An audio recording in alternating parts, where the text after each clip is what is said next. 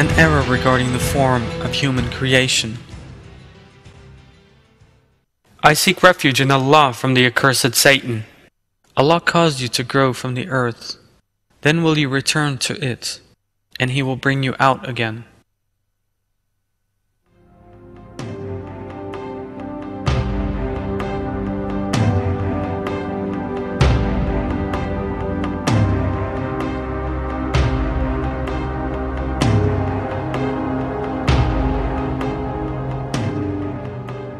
This verse is one that is generally misused by people who espouse the falsehood of evolutionary creation as a supposed justification for their views.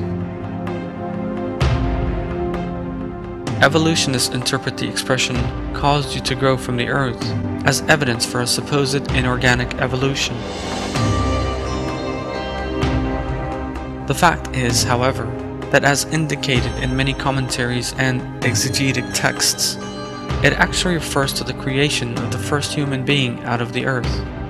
In the verse, Allah compares the creation of a human being from earth to the emergence of a plant from the earth. It is just as easy for Allah to create a human being out of inanimate earth as it is for our Lord to produce a plant from inanimate earth. In short, the verse contains a very wise simile for the creation of human beings from the earth. Hamdi Yazir of Al-Mali makes the same statement in his commentary. There are two aspects to the verse. The first is that saying that He caused you to grow from the earth means that He produced your father from earth, creating your line by first producing him from the earth. The other is that He created you all from earth, because Allah creates us from the soil and then from mud, from the earth.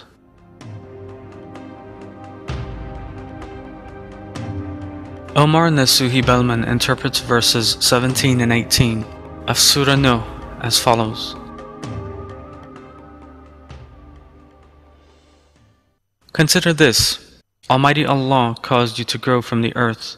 In other words, your first father, the blessed Adam, was created out of earth, or brought into bodily form from the essential matter that provides your food. In that way, people have developed, grown, and found a natural habitat. Later, that great power will return you to the earth. In other words, when you die, you will be cast into the earth and will again become one with the earth. Later still, He will bring you out of the grave again. These are all signs of the truth.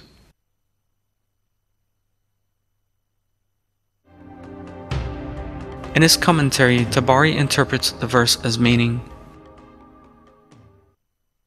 Allah has created you from the soil of the earth. He has brought you into being from nothing. He will later restore you to your original form, in other words, to earth. You will return to the form you had before you were created. When He so wishes, He will bring you forth alive once more. You will be restored to your living state in this world. As can be seen from the commentaries of great Islamic scholars, it is impossible to interpret these verses in such a way as to regard them as evidence for the error of evolutionary creation.